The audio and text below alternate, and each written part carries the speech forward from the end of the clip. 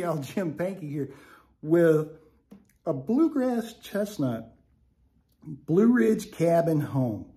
And this is one that is certainly going to come up in just about every Bluegrass jam session at some point or other. And you're going to need a kickoff or a break. So I'm going to walk you through a couple of variations of a kickoff or break using stuff you already know, I promise you. So let's dive into this thing. But first, if you like my content, you like these lessons, this is helpful, how about a like button? Maybe leave a comment, maybe even subscribe. And if you want to get notifications, ring that bell. All right, now let's look at this. So it starts with a 4-3.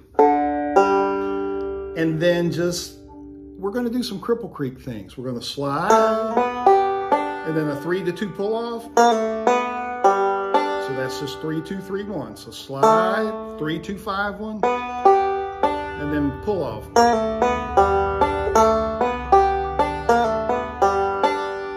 And then we're going to grab an A minor chord, but really the song goes to C, but you're going to hold an A minor for part of a forward and reverse roll. You're just going to pick that finger up, put it back over on the C spot. You can actually hammer to that if you wanted to. And then we're going to do the same forward and reverse, but we're going to start it off the 4th string, and we can hammer to that if you want to. And then we need a D lick, so we're going to use a partial D shape. So just index, 3rd string, 2nd fret, ring finger, 4th string, 4th fret. So 3-4, 1-3-4-1, and then a 3-0-2 lick that we've done, and then a tag.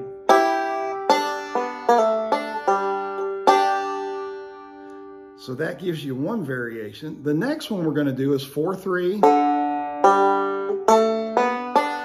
And then 1-2, we're going to put our 2nd string down at the 1st fret, and then Cripple Creek lick.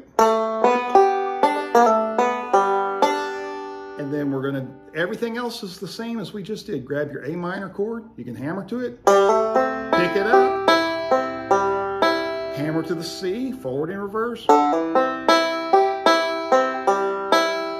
and then a D lick. 1-3-4-1, 3-0-2 lick, and you can bend that if you want. And then a tag. But you don't have to do that tag there. You could do, so that's just 3-2-1-3-4-1-3. Or if you didn't want to do that, you could do. There's a lot of options there. Stuff you really already know. So let me play through it really slowly for you. So 4-3, here we go.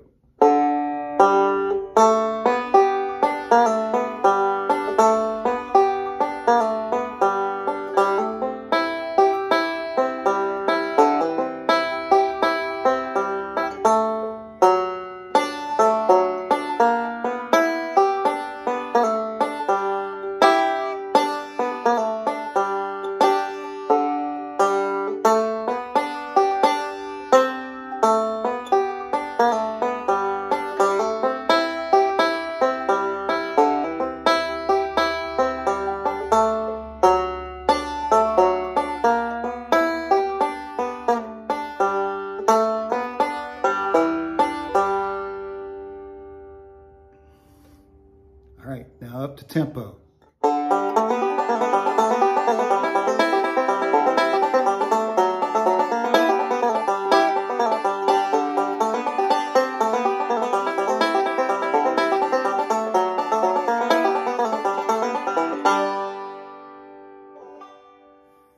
All righty, folks, practice that a bunch.